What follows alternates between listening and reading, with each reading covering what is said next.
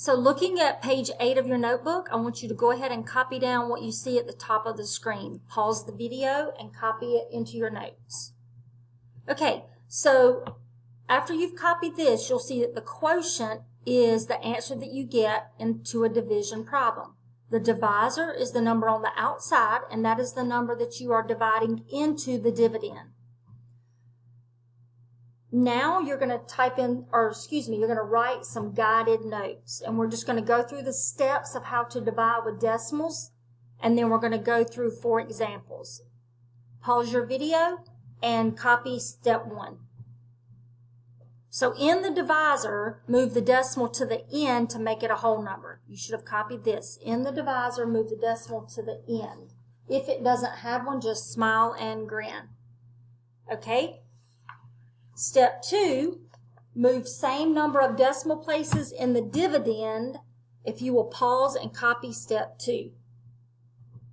So step 2 means however many places you move the decimal in the divisor, you're going to do the same thing in the dividend. If you moved the decimal in the divisor 2 places to the right, then you're going to do the same thing in the dividend. Again, if it doesn't have a decimal in the divisor, you don't move anything. Now that you have moved the decimals, you will want to rewrite the problem because you now have a whole number that you are dividing into another number. So step 3, pause the video and copy step 3, which is to rewrite the problem. After you have rewritten the problem, then you'll want to set up your division problem and bring the decimal up into the answer. What you do to divisor must do to dividend. Bring that decimal straight up if you want to win. Pause your video and copy step 4. Finally, do the division like a player, then you will know decimal operations wherever you may go. So the last step is we're going to divide. Now this is going to be different than dividing with whole numbers. We're dividing with decimals. So there will be some problems when we get a remainder that we're going to continue adding zeros and bringing those zeros down, and we will continue dividing until we see a pattern of numbers that repeat in our answer or until we have no remainder. Pause and copy step 5.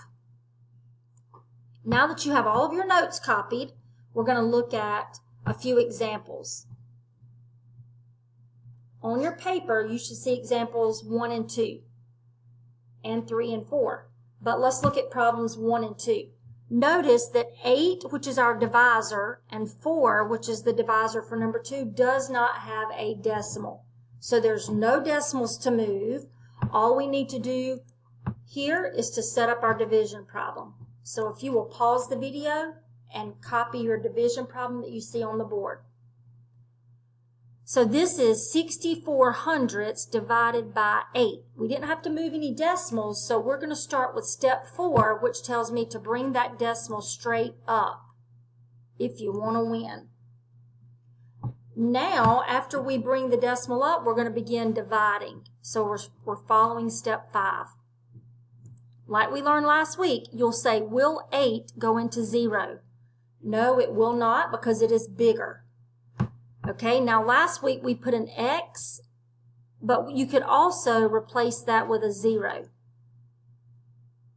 It looks a little bit better to have a 0 in front of a decimal than an X. Let's continue on. Then we will divide 8 into 6, and it will not go. But there has to be a number above the 6, so that number would be a 0. Excuse my handwriting. I am writing with a mouse at home.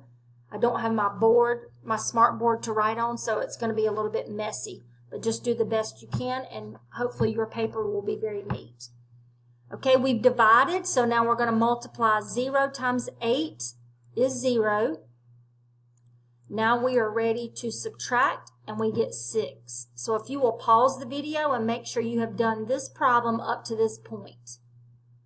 Now that we have subtracted, 6 is less than 8, so that checks out fine. So we are ready to bring, remember, does McDonald's sell cheeseburgers? So we're bringing down, which makes that a 64. Now we're dividing 8 into 64, and it will go 8 times. 8 times 8 is 64, and now we're ready to subtract. So pause your video and make sure that you have finished example number 1. The answer is 800ths. Okay, let's move on to example 2, which is a lot like the first one. 4 is the divisor and it doesn't have a decimal, so we just leave it alone as it is, and I want you to pause the video and copy down the division problem. 3 3/10 divided by 4. We didn't move any decimals, so now we're ready to bring that decimal straight up and start dividing. 8 will not go into 3, so instead of an X, I'm going to put a 0. It just looks better when you see a decimal. However, 4 will go into 32. 4 goes into 33 8 times. Pause your video and catch up with this problem. 8 times 4 is 32.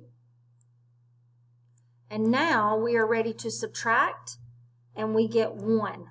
Now last week when we were dividing with whole numbers, we would stop right here. But if you were to solve this problem in a calculator, it would not say 8/10 remainder 1. It's going to give you a number behind the decimal.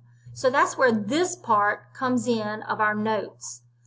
Behind this 3, we can add as many zeros as we need and bring them down, and that's going to let us continue dividing.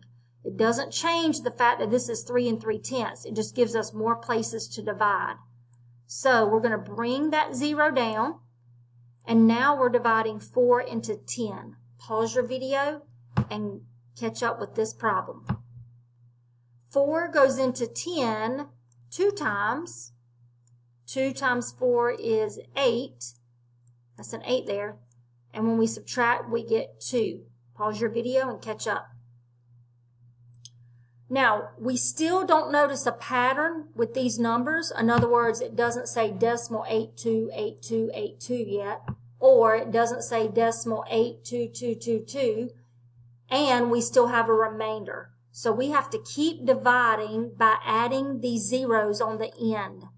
So we're going to add a 0, bring it down, and that gives us another place to divide. We're dividing 4 into 20, and it will go 5 times. That's a 5. And 5 times 4 is 20, with a remainder of 0. Pause your video and catch up with example 2. Okay, so we have 2 examples to go, and you'll notice both of these divisors do have decimals in the end. Up here, we didn't have to move any decimals, but down here with both of these, we're going to, in the divisor, move the decimal to the end.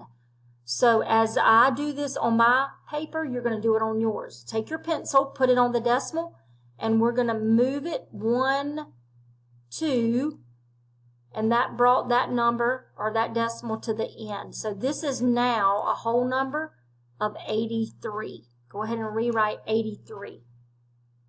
Now, because we moved this decimal 2 places, we've got to do the same thing in the dividend. What you do to divisor, you must do to dividend. So take your pencil and let's move this decimal 1, 2 places, which means it ends up between the 1 and the 5.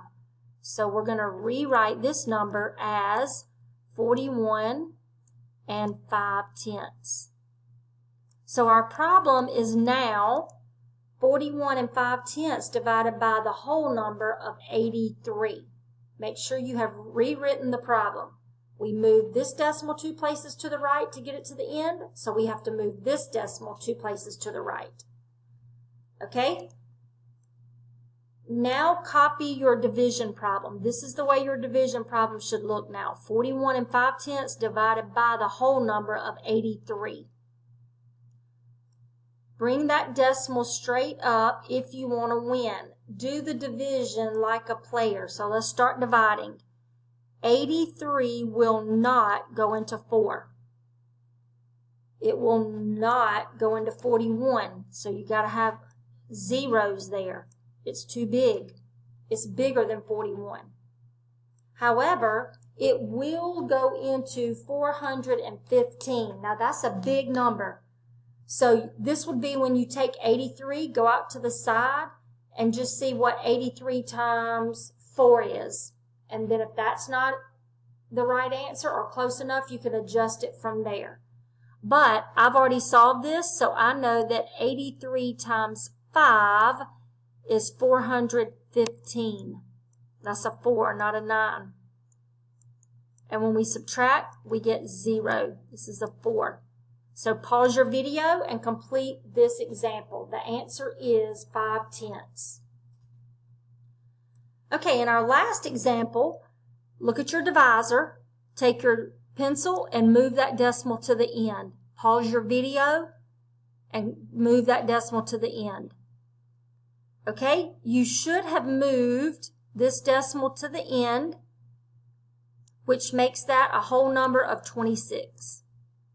Now, because you moved this decimal 2 places to the right, you're going to do the same thing with this one. Pause your video and do that now. 2 places to the right. 1, 2. Which makes this number, excuse my handwriting, 137 and 28 hundredths. That's an 8. Divided by the whole number of 26. 137 and 28 hundredths divided by 26. Which means our division problem looks like what you see now. So if you will pause the video and write your division problem. Bring that decimal straight up, and then we're going to start dividing. 26 will not go into 1. It will not go into 13, but it will go into 137. It will go 5 times. 5 times 26 is 130. Pause your video and get caught up with this problem. That's a 130. When we subtract, we get 7. And I'm going to bring down this 2. Now I want you to pause your video and divide 26 into 72. Do that right now. Okay, you should have said that 26 goes into 72 2 times, which is 52. This is a 5 and a 2. And when we subtract, we get 20, and we're going to keep dividing until we see a pattern in our answer or until we have no remainder. So this time we're bringing down this 8. Excuse my curvy lines. Yours should be straight. That's an 8. Now I want you to pause the video and I want you to divide 26 into 208. Okay, hopefully you said that 26 goes into 208 8 times. It should be an 8. 8 times. 8 times 26 is 208. And when you subtract, that's an 8, you get 0. So the answer to number 4 is 5 and 28 hundredths. Now, again, make sure your paper looks a lot neater than mine. You should have all 4 examples completed on your notebook page, and you should have all of the notes at the top filled in. Make sure that your notebook page is complete. Now what I want you to do is fold this handout and tape it onto page 8 of your notebook. Make sure that you tape it onto page 8 of your notebook.